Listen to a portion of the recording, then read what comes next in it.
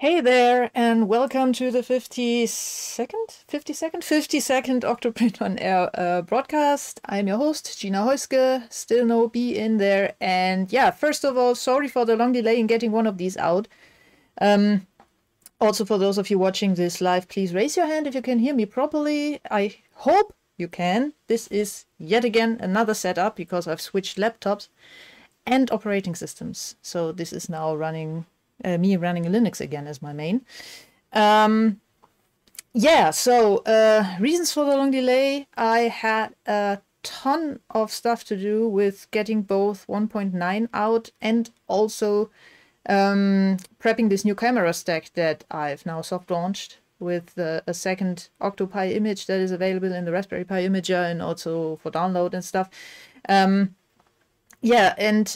Frankly, these streams, even though I've been doing them now regularly since 2016, take up a surprising amount of time to prepare and also still stress me out a whole bunch. So I decided to just, let OctoPrint on Air go on a short hiatus, and I hope I pronounced this correctly, on a short hiatus, and instead concentrate on 1.9 and concentrate on the new camera stack and concentrate on not going crazy in between, and of course managing everything else that has to be managed in all the time and so. And this is the reason why this is the first one since February that I'm doing. And all in all, I also might change things up in the future about how I do these things because, yeah, usually the live attendance is not that great. So I was wondering whether I should just, do pre-recorded devlog things and do something like a quarterly Q&A thing, because we also once again don't have any Q&A any questions in the Q&A backlog, so there does not seem to be that big of a need for that anymore, so that it makes sense to do one Q&A session per month. So I'm not yet sure what to do, how to do, whether I will actually change things up or not. So all that is still stuff that I'm thinking about. But before I make any decisions, I will definitely throw up a post on Patreon and allow all of you to comment as well. So don't worry about that. Just know that I might change things up a bit to reduce the overload that live broadcasts every month do provide. Because frankly, the past 3 months now that I have had not to plan any of these were kind of nice with regards to not feeling under pressure so much with that. But yeah, we'll see. It still is a perk, so I'll definitely keep the devlog and figure out some way to make sure that things stay fair and such, but without adding on to the whole overload. Okay, so that was that short outline. As usual, we are going to talk about what I have been up to. Then we are going to see what the next steps will be. Then we'll take a quick look at the stats, and then we'll have space for Q&A. But that will probably be something that the people that are watching this live will have to take care of, because, as I said, there was nothing in the backlog. So if push comes to shove, we'll just keep it short today. Okay, so what I've been up to. I was actually going to start this with saying 1.9, but then I realized, wait, no, that's not true. Before 1.9 and before the whole release candidate phase for 1.9, there was actually a 1.87 release. And that happened on March 2nd. And that was pretty much something forced on me, because a third-party dependency released a backwards incompatible patch version. And so I had to work around that. And in the meantime, I also included I backported a minor fix to make OctoPrint work with Python 3.11. So that was the nice thing about all of this. And so having to release 1.87 at that point was a bit unexpected, because I actually had pretty much planned to do 1.9.0 RC1 in that week, and that then had to be postponed again a bit by yeah, by 5 days or so, 5 days here, because on March 7th, I pushed out the first release candidate for 1.9. And all in all, we saw 6 release candidates this time around between March 7th and May 23rd. Every release candidate saw something like between, well, yeah, some got hotfixes within 24 hours and some got really long testing phases of 2 weeks plus. So that was a bit of a mixed bag. Most of the regression fixes that were necessary were fixes for things or improvements of things that were either related to the change of the webcam implementation. So with 1.9, or rather OctoPrint switched to no longer having the webcam stuff in its core basically, but rather in a plugin. So the whole webcam implementation was swapped over to a plugin mechanic, and combined with a bundle plugin called, how did we call it? I forgot how we classic webcam. That pretty much does the same thing that the old core implementation did, but now from a webcam point of view. And there were still a bunch of issues that we had to iron out in there, some of which were related to compatibility with third-party plugins that made use of webcam functionality, some of which, were just things that we did not have on our radar when things were implemented and then had to fix afterwards.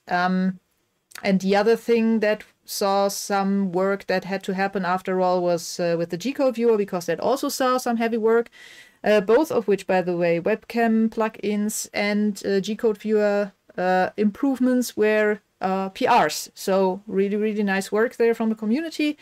Some things had to be ironed out there as well. And that was pretty much completely expected, because there were some big changes in these parts of OctoPrint. So it did not really surprise me that we had to do some fixes in there during the release candidate phase. So far so good, no surprises there. And all in all, I was quite happy with the RC phase. There weren't really any big issues, nothing really completely utterly broken. Only some issues for which I rolled out a fix right away, because they were a problem for, they felt very broken in a way that I would have had to stop some people from taking part in the RC if I had let them in. So that was the reason why I switched. Why there were some RCs that were only out for less than 24 hours. I think 2. Actually, the first one contained a problem where we ran into an issue with how pip behaves after all. So something that I did had to be rolled back. And the second one, I think, was a bug. Okay. The release, by the way, on May 23rd was also quite uneventful as far as I can see so far. We got the usual update problems that aren't actually caused by the OctoPrint changes, but rather by something in an environment of the user finally breaking for good after it having been broken for a while, and things like that. A bunch of people actually got confused, though, by the introduction of the webcam plugin system versus the new camera stack that I rolled out, soft launched a couple of days later. And I think I should have timed that better, because people thought that the webcam changes in 1.9 were a new camera layer, which is not the case, because the webcam layer is an operating system thing and Octopi only. And the 1.9 changes on the webcam stuff are no changes that could in any way or shape influence whether OctoPrint is compatible to, for example, an RPyCam version 3 or not. So that caused a bit of confusion, and in the future I will see if I can maybe try to separate things like that a bit better. Sorry for that. Speaking of the new camera stack, that was also something that I did over the past 3 months a lot. I mentioned it in the last in the last broadcast, I think that I was working on something and that I was ready to prepare a first test image for general consumption, and that is what happened a bunch of times during this time period. So I think maybe 4 or 5 test images, I have no idea, which I pushed out, let people check, get feedback on, try to figure out what the issues were, reproduced some problems and fixed them. Then what I also did was, at some point, things suddenly stopped working on one of the images when people upgraded the kernel and the packages already on there, which was because Raspberry Pi had pushed out a new lib camera version around this time. And yeah, it turns out that the camera streamer had to be recompiled in that case, and yeah, because otherwise the binary would simply no longer find the library.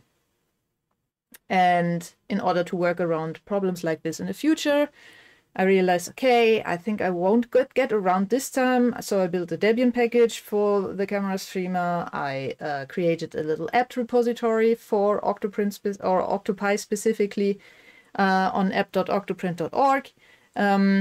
Prepared a test build that used this, installed camera streamer from that, debugged that over the course of a week or so.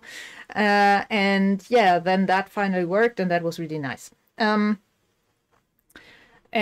once things looked stable enough, and shortly after 1.9, I decided, okay, let's see, we'll soft launch this. So first, the original plan had been to pretty much just swap the whole camera stack on OctoPi from one to the next moment, and I decided against that because some people were still running into some stability issues, which seemed to be caused by camera streamer or something within camera streamer versus certain kernels. It's not entirely sure yet what is going on there, and that didn't feel like something that I should force on people. So for now, we are running are providing 2 images. One is the more or less original OctoPi, just with updated OctoPrint, with updated kernel, updated firmware, and some minor fixes.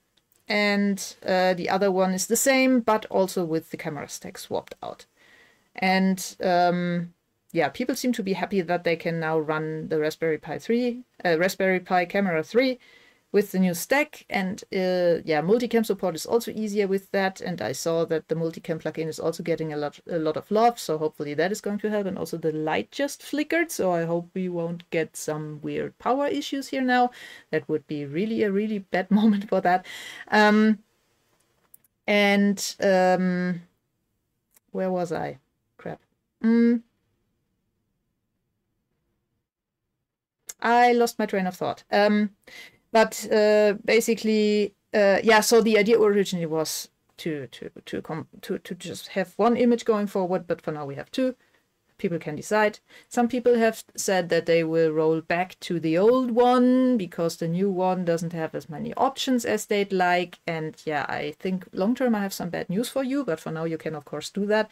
The thing is that the new one has a ton of options, actually more options than the old one.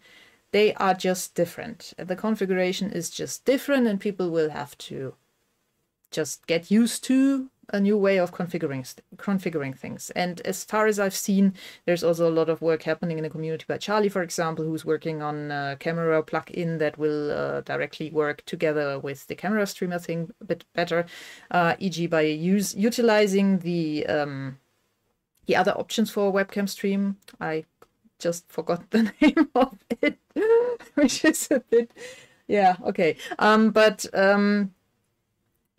if I remember correctly, I saw also some config options happening here and there. So yeah, give the community some time, and I think everything will be at the same point or even better. And yeah, the new camera streamer is really behaving quite nicely, and I'm quite happy with that. And AOFan did a really, really good job with that, and is also helping a ton with support. And yeah, we are also talking about things. So that is a really, really nice close cooperation that's happening there, and yeah, I really enjoy that. So yeah, also the thing that I couldn't remember earlier was WebRTC, because Camera Streamer supports WebRTC, and that is quite easily to implement now into OctoPrint thanks to the new camera webcam plugin system. And Jim just threw into the chat that yeah, the camera settings plugin is probably also going to be adjusted. So yeah, there won't be a lot of reasons to not use the new one soon at least as we figure out why for some people there are some stability issues. It could also be that it is a bit more sensitive about weird cameras, but yeah, not clear yet. So we have to figure that out. Okay. Yeah, and what I also did with regards to that is I mentioned that I built my own Debian package right now, and I do this in a very convoluted way using Termux stuff. And yeah, so iFan is now building their own Debian package, and so an official Debian package for Camera Streamer, and I started working on using that instead. But in order for that to be something that I can just throw in app.octoprint.org, and then if you do an app upgrade the next time, it will be pulled in transparently. For that to work, some things first have to be done and tested properly and such, so that has not happened yet. What else did I do?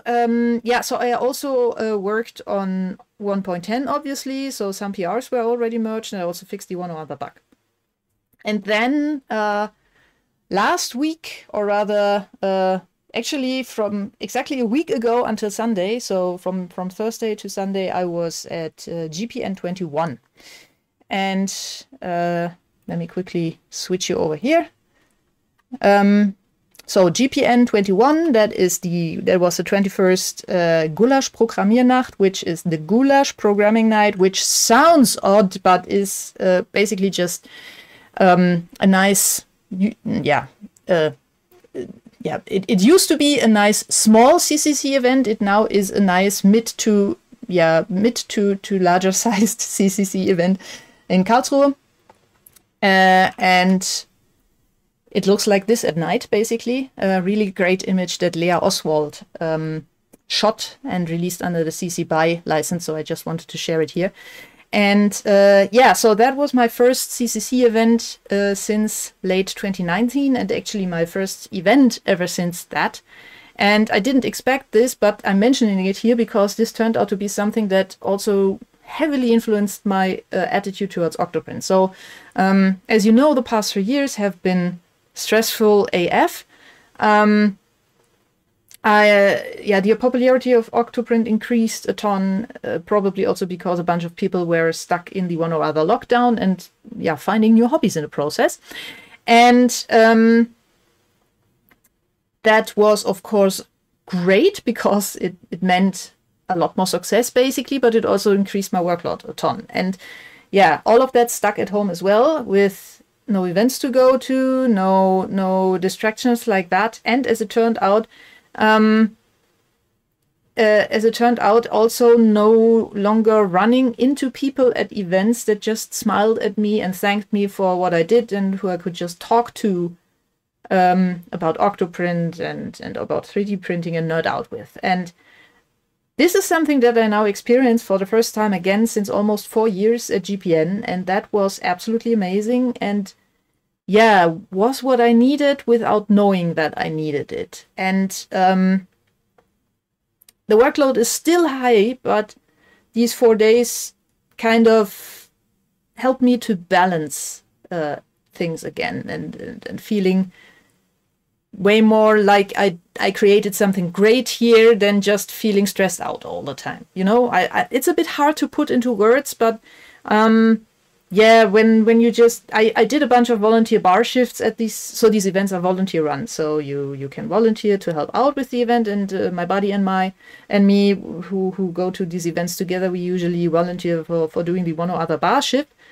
And yeah, it is kind of great when you just hand people drinks and suddenly one of these says, oh, by the way, I also want to say thank you, and you briefly talk to them, and that happened a bunch there, and that just gives you a warm, fuzzy, wholesome feeling. That is something that simply you cannot get when you sit in your home office for 3.5 years and code away and only interact with people through the internet. So that is something that I really needed. And what I also wanted to say is thanks to everyone who said hi there, or sent me a postcard via the Chaos Post, because that meant a whole lot in all of the postcards I've collected on my wall here. And I also ran into someone there, because as it turns out, the maintainer of Mainsail, me to you, I'm trying to, Stefan Day, was also at GPN, and as you can see, no, we aren't hostile, we aren't enemies. Actually, we had a blast taking these pictures that we took simply to drive home a point that we have, that we both have, because we both see that some parts of the community are trying to play out our projects against each other, basically try to play out OctoPrint against the whole Clipper ecosystem. And we both would love if you just stopped doing that and stopped trying to create tribal wars and just used whatever you want to use without trying to, talk bad about everything else, regardless of which direction, by the way, because, when I talked to him, I also learned that, apparently some of you are also, well, I'm not saying some of you, but some people, some people from the larger OctoPrint user base apparently also slightly misbehave here and there over there. So please don't. So once again, please, no tribal wars. We are all just, trying to make 3D printing better. And we had some amazing chats. We talked for several hours, swapped user stories, swapped maintainer stories, swapped tips as well, like figuring out some stuff. We are still in contact. Maybe he will also be at camp. We don't know yet. That was a really nice encounter. GPN, can strongly recommend. Okay, back to me. Okay, so what are the next steps after all of this that I just summarized? So first of all, originally I planned to release 1.9.1 this week, but now it's probably going to be the next, or maybe even after that, because I'm still running after some info on some things that people are observing concerning the G-code viewer. And we are also still trying to figure something out with regards to a bit of the webcam integration that is currently looking like there might be a browser bug in there, but it's not fully clear. Some minor bugs have already been discovered and fixed, so that will definitely be in 1.9.1, but we'll have to see what else comes in there.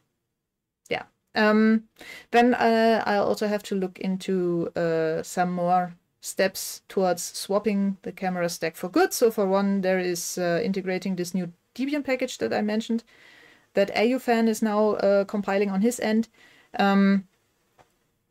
As I said, I want to allow you to be able to upgrade to that transparently on the image, but for this, the package needs to be in a specific shape. So I have to coordinate that a bit and then test things.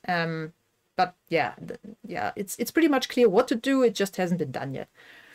Then I mentioned last time, doc rewrite. Still hasn't happened. All of the action weeks the past few months were pretty much eaten up by the camera stack stuff. Which maybe at this point I might have to declare to be something for reaction weeks. I'm not sure. And then the usual suspects. And I can already announce that come August, I'll also be at CCC Camp, which is pretty amazing. 2019, when the last camp happened, I was there, and that was one of the most amazing experience that I ever had. So, and it came at a perfect time and was pretty much the reset that I needed back then. So, if 4 days at GPN serving drinks and talking to people can help changing my attitude towards OctoPrint a bit for the better again. I'm pretty sure that 6 days on a field somewhere to the north of Berlin, surrounded by a couple thousands of other like-minded people and amazing light installations at night, surely will even more so. So yeah, that is going to help a ton, I think. Okay. Now, of course, all the tabs have fallen asleep that I wanted to show you next. Okay, done. Right, because now we are switching over here for the quick look at the stats.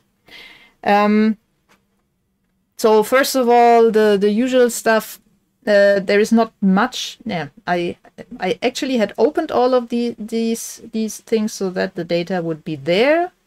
And then I forgot that I installed an extension in my browser that would sleep tabs that are not used right now. And so everything now had to reload. But here we are. Okay, so the last 7 days, you can see that just out of this grid, the number of installations of 1.9.0 went past the installations of 1.8.7. So 1.9.0 is now the dominating OctoPrint version, and you can also see that 33%, so a third of all installed instances are already 1.9. And yeah, no change really with the Python version situation. The version used most for printing has been 1.9 for a while now, and the world map is currently broken. Some Grafana update a while back broke things, and I haven't yet had time to fix the queries again. But at least now we can look at a nice gray tone map of the world. Okay. What is quite interesting during times like these right now, where updates are happening, is the updates subsection of the stats. So on the 23rd, I released OctoPrint, and you can see that most people. So the biggest spike was on the 23rd and on the 24th already, and now then we had a long tail. Funnily enough, most plugin updates peaked at the 25th. So I'm now wondering whether that might have been due to plugins finally rolling out updates they should have rolled up a long time ago to accommodate changes in OctoPrint 1.9. But yeah. And maybe also a look at my long-term tracking, which, by the way, this is on my personal NAS, on my personal Grafana instance. You cannot access that. This is purely in my LAN here. But what I do is I pull in all the exports from data.octoprint.org/export, which is public, and use those to just feed in some number crunching results into an InfluxDB every hour. And I've been doing that for over 2 years now. So we now have some nice long-term stats here, and can see that 2 years ago we were at 109,000 instances, and now we are at 148,000 instances. So this is the growth in popularity that I was talking about. We see some interesting seasonal behavior here in the printing durations, because people print less in summer. Who would have thought? And people print less over the holidays, but more leading up to the holidays. So that is always fun to see as well. Yeah. Python is doing something a bit disturbing right now, because the Python 3 instance count is going down a bit, but this is probably due to the overall instance count having dropped here a bit. By the way, I have no idea why I suddenly saw an increase by 13,000 instances here, which 10K then went away here again. So this is a bit of a mystery, but that is probably why we see this bump here, because we went from 70 to 67, so that is like 3K machines that are suddenly no longer there, which would explain that. Maybe. Yeah, and as I mentioned, there's also data.octoprint.org where you can look at a ton of stats that are just visualized for you there all the time, without having to wait for me to do one of these presentations. And yeah, the interesting stuff should also all be in there. And I don't know if you already saw that, but there's also 1.9 dropped JavaScript ES5 support, so now we now require ES9, and this is actually the graph that I used to base this decision on, because you can see here that of all the browsers that are used to access OctoPrint, 98.95% are confirmed to be compatible to ES9. 0.9.6% have unknown ES9 support because those are wonky browsers that we cannot classify correctly, and only 0.09%, so currently 127 instances out there run or rather 127 client accesses, I should say, out there happened with a browser that was not ES9 ready. So I think the decision to say we are dropping ES5 support, we are requiring ES9 now, was justified, looking at these numbers. And something that I also find kind of fun to look at here is the firmware top 10 and the notable firmware groups, because yeah, that kind of paints an interesting picture with regards to what firmware is used most.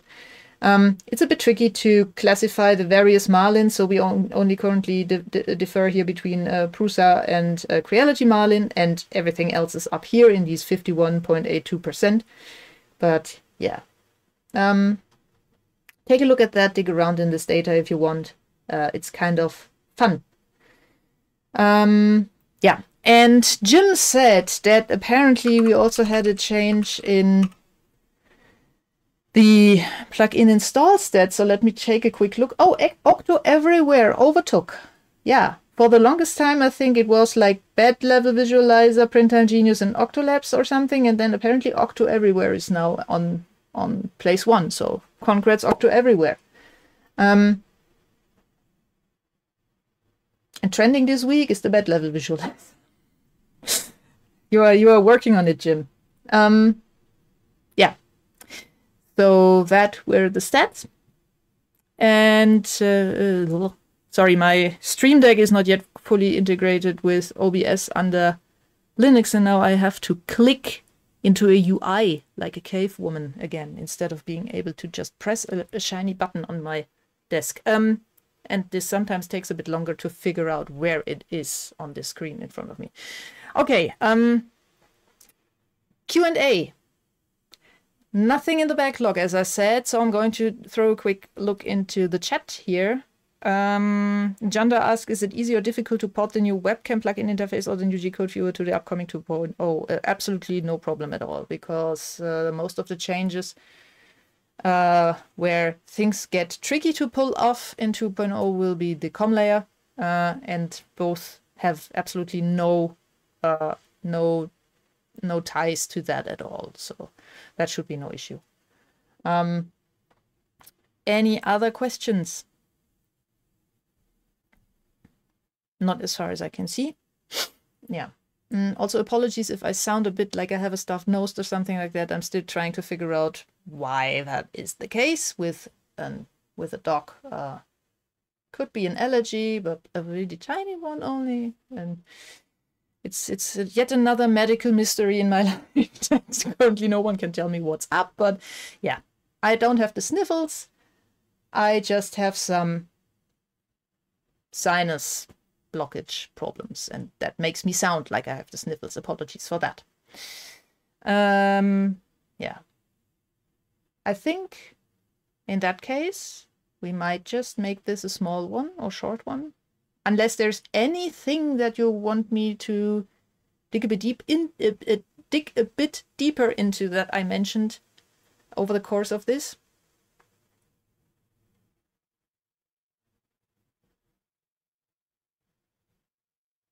Commander Cody says SX school.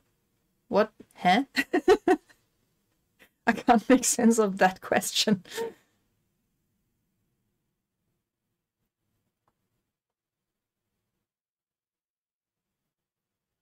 Yeah.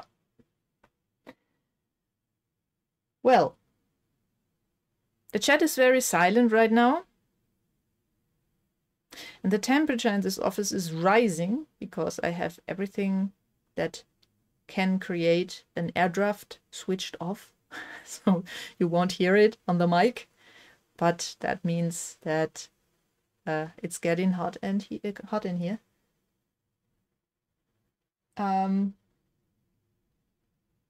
Yeah, in that case, we're just going to wrap this up, I guess. Also, fun fact, I'm seeing way more people active, more or less active in the chat than YouTube is claiming to see concurrent viewers for, so something is weird here.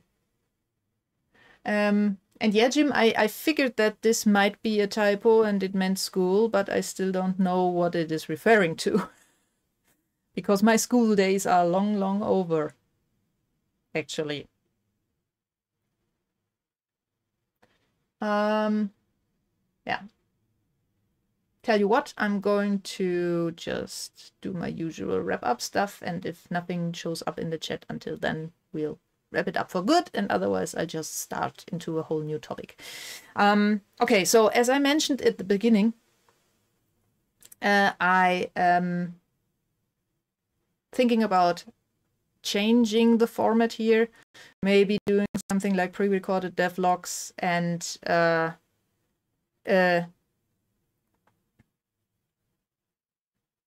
I still have no idea what you mean, Commander Cody. But okay. As I said, so I'm thinking about doing maybe something like a pre-recorded devlog every month, for which I might also ask for anything that you want specifically talked about. Do